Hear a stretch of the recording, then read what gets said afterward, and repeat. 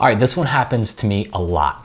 I'll be working inside of a filter in Photoshop, all right? And it could be something in the filter menu. I use a lot of plugins as well. So I'll be inside of On One Effects and I'll do all these different plugins and changes and everything like that and apply it.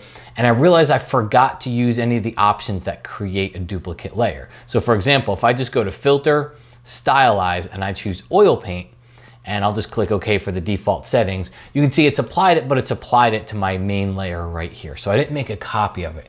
A real easy way around this, if it happens after the fact and you forgot, is just go to Select All, then Copy, all right? And now just undo. So I'm just gonna step backward a couple of times. All right, just step backward to before it was actually applied, and now just hit Edit Paste or Command or Control V, and you'll see it pastes it in right as its own new layer. So comes in really handy, especially if you did a lot of things in whatever plugin or effects that you were using. You don't want to have to go back and redo all that stuff, so you can just use that simple copy paste method. That way you have all the changes on their own layer. Guys, please do me a big favor, and that is, if you like these tips, just click on that subscribe button right up there, and that way you'll subscribe to my channel and those tips will get delivered right to you.